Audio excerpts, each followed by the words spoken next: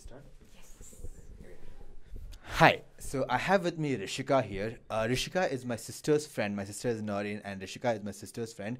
And she has an interesting story because she was a product. She started out her career as a product manager, associate product manager at a company, and then she moved into acting consciously. And I want to find out about that transition and why she did that. How are you doing, first of all? I'm doing good. Okay. Tell me, like, what were you doing before this? Like, right now you're acting, right? Before this, what are you up to? As you said, mentioned, I used to be an associate product manager at an IT company. Before that, I did engineering. I completed civil engineering, and then I moved into associate product manager, and then eventually I started doing theater at the same time while I was working. Then eventually I left my job, and yeah, then I continued with theater. So, like, tell me about that job as an associate product manager. Like, how did that happen? Because a civil engineer into a product manager itself is quite a transition, right? Yeah, so I got to know about the opening through my sister's friend. She was working in that company, and it was for freshers. They needed basic engineering background for it, so it was out of campus. So I went for the interview, and to my luck, I got selected. So at that time, I was like, when I was in my seventh semester, the fact that I got a job, I was really Okay, happy. so this was during your engineering. Yeah, yeah, yeah. I was in my seventh semester when I went for the interview, and I got my job, and I Just got to this job. clarify, you studied in PESIT, right? Yeah, yeah. In Sorry. Bangalore, and then you got this job as well in Bangalore. Yeah, yeah, yeah. Okay. And then, so at that time, there was a lot of, when you're in the seventh semester, there's a lot of pressure on you to get like a good job and everything. Even though I knew, yeah, even though I knew that I did not want to do this, like in my mind, somewhere at the back of my mind, I always knew that this is not what I wanted to do. But when you're in the seventh semester and there are people around you getting jobs and they're planning what to do next, about like they want to do higher studies, like somehow, even though you kind of know this is not what you want to do, you feel like you're missing out on something. And because of that, when I would start getting really tense, I would sit for like tests and like all these aptitude tests, and I couldn't manage. I didn't manage to clear. I didn't manage to clear them. I was getting really tense. So when this opening came, I went for the interview, and then I got through. But see, it sounds like you were pressured into this job, but I in was. reality, it is a big opportunity, right? You didn't see it that way. Like in seventh semester, actually getting through into See, a kind of interesting job. help. Yeah, yeah. It did help me in a lot of ways, like a lot of ways. Uh, I was self-sufficient. I didn't have to take money from my parents for a while. Like I was self-sufficient. I managed to save enough to leave my job later. Okay, got it, got it. We'll come to that. But what I'm trying to find out is that, like, why were you hesitant in the seventh semester itself? Were you like, because it was not an approach you wanted to take, like, or something like I was hesitant because, how do I explain it? So I knew that this is not what I wanted to do. Uh, that? Right then. right then. Because you had But some inclination towards art and. yeah, I did. Okay. And I knew this is what I wanted to do, but at that time, it's just, it's a little scary. Like, when everybody's getting a job and you aren't, it's a little scary. You don't want to be dependent on your parents even after Yeah. college. And then, so at the back of my mind, what my plan was, I wanted to get a job and at the same time start doing theater so I can like support myself. That was my plan. That's how I looked at it. Not because I wanted to do that job, but because it was a way to support myself to do other things. That is so interesting because, like, it sounds like you actually had this kind of idea about where you want to go, but you were programmed in such a way that you had to take this route. Yeah. So there's this thing that I've often noticed in India. We look down upon doing jobs like waitressing and bartending and things like that. And if you go abroad, a lot of actors and actresses to support themselves, they do these jobs. The best part about these jobs are they don't pay that well, but it's enough for you to sustain yourself. Plus, it gives you time to do other things. Yeah. What happened in my case was my job was consuming a lot of my time, and I didn't really get time to do anything else. So theater was used to happen like once a week, or like in the weekend, or like there were opportunities that would come my way, but I couldn't take it because I couldn't be there during a week, during a working day. So yeah, I had these were certain blocks that I had to face because I took an IT job. But yeah, my initial plan was this, to support myself, because obviously, like, when you're like 21, That sounds 22. like a really good plan, actually, because obviously, if you got a job right out of college, it sounds like you are capable of you were performing quite well academically, I'm assuming, and on top of that, like you actually did some conscious decision to take up some extra gigs and all that, and you had these realizations on the way. Is that right? Yeah, but yeah, that's true. That's how it was for me. So I did have a plan when I was getting into it, but eventually it changed. Eventually, I realized that the kind of job I'm doing will not let me, and I will not let me actually pursue what I want because it was consuming more time than what I really wanted to do. Plus, I noticed this thing that to be honest, IT companies in Bangalore make your life really comfortable.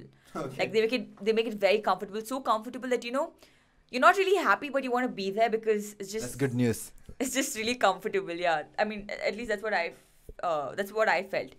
And when I would start interacting with people in my company, I would see like people who are like in their 30s and in their 40s and not 40s, like in their 30s, and I somehow when we would start talking, when I spoke to some of them, it felt like this is not what they always wanted to do, but somehow they happened to come here, and then they ended up.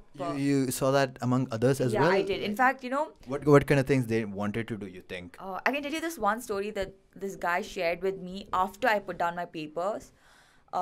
He came and he asked me, like, he was one of my team leads, and like one of the projects I was working on, he was the lead, and he came and he spoke to me. He's like, I heard that you want to leave your job, and by then they knew that why I wanted to leave my job. And then he asked me, he was like, are you sure? And I said, yeah. And then he's like, have you planned it out? So I said, I mean, I was honest with him. Like, I don't have a clear plan right now, but I have some idea what my next step is going to be. And then he said that he always wanted to be a cricketer. Okay. And And I don't know. I think how old I is think he, he's like, he, think?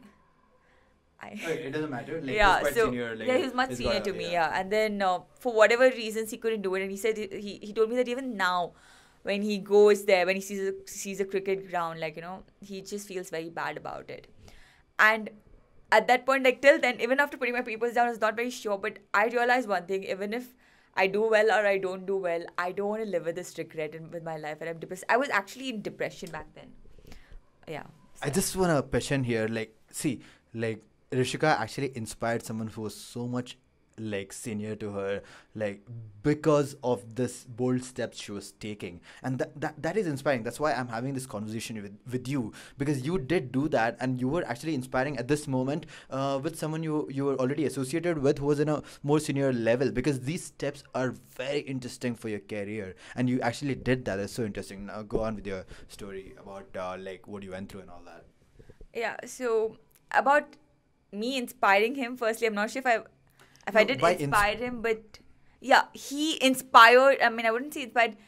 He gave me this assurance that what I'm doing right now isn't wrong. Like, obviously, I was so scared when I was leaving my job. Like, it was the most. I did not think it through. Obviously, I just told my parents. I remember I had gone back to Mangalore, and I spoke to my family that this is not what I want to do. As I said, I was going through depression. I was really like. I would sit at home and everything was going perfectly fine in my life, but I would feel very depressed. Is this because of your work? Yeah, it was definitely because of my. I'll tell you what exactly it was. It was. See, I don't. Even now, I'm not. I wasn't 100% sure if this is what I want to do. Okay. But I knew I wanted to give it a shot, which I did not do. And the fact that I was holding myself back, I've done that all my life. Like, and I've always held myself back from doing what I really wanted to do because your parents have certain expectations, your family have, like, they have certain expectations from you, and it's just like, and you want to play it safe as well. And I've always been the kind of person who played it safe. Yeah. So I've never taken any like major risks in my life. I'm not. I mean, I never really took any risks in my life. So for me to do this, it was. I mean, even then, it was the same thing. Like I always thought that if I get something solid, then I will leave my job. But I would see people how they would give up things and they would just go and do whatever they want to do. And I'm like, why don't I have the courage to do the same thing? Yeah. And that would make me feel like there are many reasons why I was depressed, but this is one of the main reasons that I didn't even have the courage to do something as simple as this. So yeah, then last year, oh no, actually this year. I just want to pitch in on that. Like, what is also interesting here is this, like something that I want to take a note here is that you had this itching to do something else, but you were stuck on this IT job, and that actually caused you some depression. I mean, it sucks, first of all. It sucks, first of all, but also, like, lesson here is that it can be pretty bad, right? When you have a certain goal, and you are stuck in a very consuming job in a completely different industry, it is quite bad, do you think? Yeah, and I mean, isn't that where you're? it is. And I'll tell you what my problem was. I was getting scared that I was getting too comfortable. Like, I felt like, okay, right now I'm very comfortable where I am. I earn pretty decent, and like my life is very comfortable and it's all sorted right now. But what I was scared was that, maybe 10 years down the line, I'll be this really depressed woman who would think that, I mean, I know it's never too late to start anything, but I like doing, like, I would call these my prime years where I can actually go and, like, take risks. Maybe when I'm like 10 years down the line, I might not be able to take as many risks as I'm able to take right now, is what was on my mind back then. I might be wrong. Like, you can probably start off things at any point in your life. But You this is what can. was, yeah, but this is what was on my But mind. fair, And I felt fair, like fair. it was too, if I stayed here long enough, right, then I will never come out of it. Yeah. And as I said, like, there were so many people that I saw who probably never planned to be where they were, but they somehow ended up there and planned to be there only for a while, and then they just got stuck there because, as you said, there are certain family commitments, or like people don't want to take risks, or like there's so many reasons. And I did not want to be trapped over there. I just did not want to be trapped in a Was it job. difficult for you? Like, was it like very intense in terms of the depression? If you mind sharing. It was pretty intense. Like, I've experienced depression, to be honest, in various stages in my life. This wasn't that bad. Here, the thing is, I it was actually my fault. My parents have always been very liberal with me. I just couldn't get myself to. It was always this pressure to prove myself to my parents, even though they never did not put this pressure on me. It was something Okay. that was always within. That was always there. So, uh, There are so many like little factors like that bother us throughout our life. Like, I yeah. mean, these kind of dependencies that we have that we don't know about. Yeah. Yeah, and we don't want to be dependent on our parents, like, so what I did was my sister would call me all the time. I would talk to my parents once in a week, whereas my sister would talk to me every day. And she's somebody who always sensed when I was not very happy. And she would keep asking me what happened. And then one day I told her, and then like I started crying, and I told her, like, so and so things, and I'm like, I'm not happy and all that. My sister freaked out, and then she called up my mom. And then my mom called me up, and she's like, what's happening, and things like that. And then she was planning This to was come. when you were working as a This is, product yeah. manager. And then my mom was like, okay, I'll come. Then I was like, I don't want to discuss to you. I don't want to discuss about this on the phone. So, like, she was like, okay, when I come down next month, then like we can discuss this. So she came next month. And then the thing is, at that point, my mom was really scared that I was like really sad. I was really depressed. Like, she sort of knew Okay. what it was, but Okay. yeah. So the minute I told Amma I want to leave my job and so things, she was like, yeah, if you're not happy, just leave it. She was just wanted me to be like happy. Okay. So yeah, that was quite. Okay, that is awesome. Now we'll talk about your current, what you're Yeah. doing currently, right? How long have you been doing, like, you're pursuing acting, right? You're training yourself currently. I underwent a course a couple of months ago. Like, What's that course called? it's called Actors Studio, in association with Vyoma Art Space Theatre. What was your goal, by the way? Like, to be clear about that. It's not the final goal is not set yet. Okay. Right now, my everyday goal is to be as better. Like, I'm really loving I really mean- love what I do right now, Okay. and is to get better. But if you're talking about Which is in acting, right? in acting, yeah, and I want to be an actor. That is my ultimate goal. Where exactly, what exactly, it's not. I mean, I feel like you set new goals for yourself every day. Is what I feel. Is it because of your like admiration for the work, for the craft, or is it something like you aspire to be as a See, person? it started as an aspiration to be an actor, Okay. not any person. But then you started appreciating the craft, is it? Yeah, and Okay. the theater did that for me. I mean, acting is not as easy as how it looks. Okay. It is, there's so much that goes into it, and it's only I learned about it only after I got into it, and it's just every time when I'm doing this, when I'm acting and when I'm rehearsing, and the whole character development that goes into, like, playing my part in a play or in whatever I'm doing.